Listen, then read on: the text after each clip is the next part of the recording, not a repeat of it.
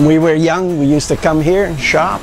Now it's the same. Oh, I bought these, well, these were dress shoes. I used to, just for Sunday only, for the church. And when I got married in '69, these are the shoes I got married in.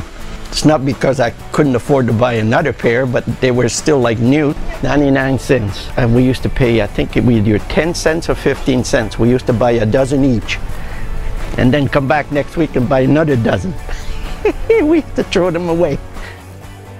I remember shopping at Honest Ed's with my parents. We were fresh off the boat in 1968 from Seoul, South Korea. We lived in the neighborhood. I have some really fond memories of my early years in Canada here at Honest Ed's.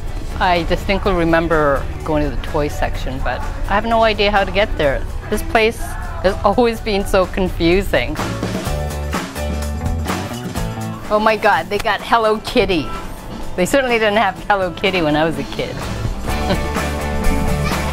It's more the experience. I mean, the store is really nothing great. It's what's associated with it.